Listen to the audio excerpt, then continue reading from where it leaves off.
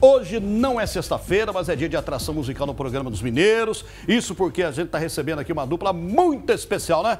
Especialíssima, a Lu e o Alex. Aí, ó. Sejam Pronto, muito a surpresa está aqui, bem-vindo aí. Fazia muito tempo que vocês não vinham aqui, vocês estavam muito sumidos. Verdade. O Mauro tá muito famoso agora. A última vez que nós vimos, o cabelo do Mauro ainda tava pequenininho.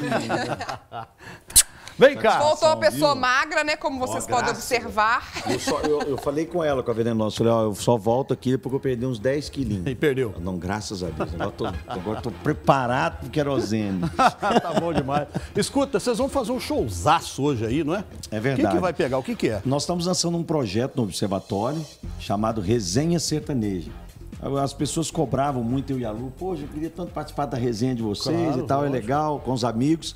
E hoje nós vamos estar estreando no Observatório e toda semana a gente vai estar trazendo um amigo diferente. E nessa quinta-feira vai ter a participação do nosso querido amigo Léo Magalhães, né? Léo Magalhães já está lá. Ah, mas vocês vão fazer toda quinta-feira agora? Toda quinta-feira. Está estreando legal, hoje essa resenha nossa, chama Resenha Sertaneja no Observatório a partir das 22 horas. E a cada semana, um amigo diferente participando com a gente lá no que projeto Observatório. Legal que vocês inventaram. Legal. Aí. E quem quiser conhecer pessoalmente o Mauro e a nossa venenosa, pode ir lá hoje, que eles vão estar lá. Eles vão dar uma canja com a gente hoje. A venenosa fica enrolando, ela não- fala é que que vai ou canja? vai. O Mauro, vocês já Você viram, quer mas ela vocês espantar nunca as viram. pessoas de lá, chamando o Mauro pra cantar com vocês, rapaz? Não, o Mauro, meu filho, a partir de 2 horas da manhã é Coitado só de mim. modão. Nossa, eu tô espantando o povo aqui para cantar. Ai, ai. Canta pra gente. Canta essa música, Mauro. Ah.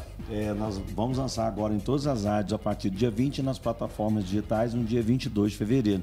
É uma música que nós gravamos com o Léo Magalhães. Estamos fazendo um pré-lançamento dela hoje lá no Observatório. Como chama é que Jogo chama? de Cama. Jogo de cama. É daqueles trem de sofrência nossa. Mas é isso que nós gostamos, né? ué. É isso que Escuta nós aí, ó. gostamos. Chegou a viola, meu menino? Chegou. Nós, pensando bem, não existe mais nós. Essa casa tá cheia de tanto vazio deixados por nós. 2 taças iguais, Pra quê? Se eu ando brindando sozinho, falando sozinho. acho tão desleal, porque de casal Hoje só tenho a cama.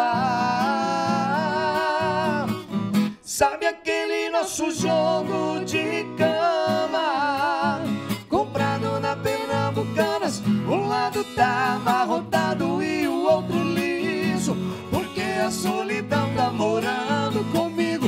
Sabe aquele nosso jogo de cama, comprado na Pernambucanas? Um lado tá amarrotado e o outro liso, porque a solidão tá morando comigo. Pô, essa é chonada mesmo, hein? Mas vocês estão ganhando dinheiro das pernambucanas? Excelente Acabamos de pergunta. colocar pra você negociar agora, que você resolve logo. Agora você resolve. Negocia lá com o pessoal lá, viu? Que já ia pernambucana, já dá, né? Pelo menos, né? Nem que seja com a Pernambucana. Pelo menos roupa de cama, ué. Pronto. Uma coisinha. Claro, não, hein? Nossa, vai. Olha, que um modão desse aí, uma propaganda dessa pernambucana, que é isso? Verdade. Aqui, rede social, como é que tá? Tá bombando? Graças a Deus, o nosso Instagram nunca é boa dessas coisas. Lu e Alex Oficial é o Instagram da dupla. O meu pessoal é lu.luialex e do Alex, alex.luialex. Ah, que bonitinho. Ah, muito Aí, amor. Poliana, Ei, Poliana. Que amor.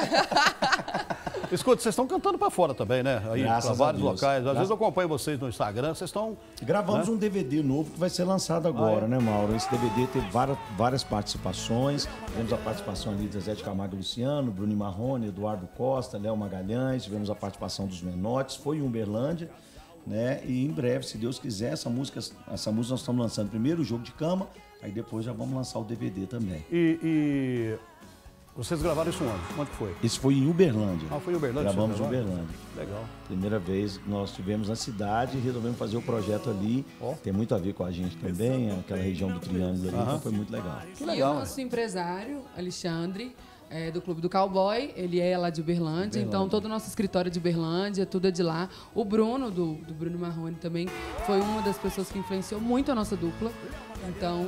Por isso nós resolvemos fazer lá.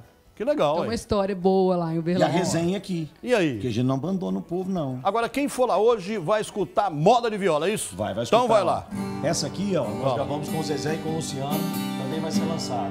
Isso é moda pra grande amor que foi embora.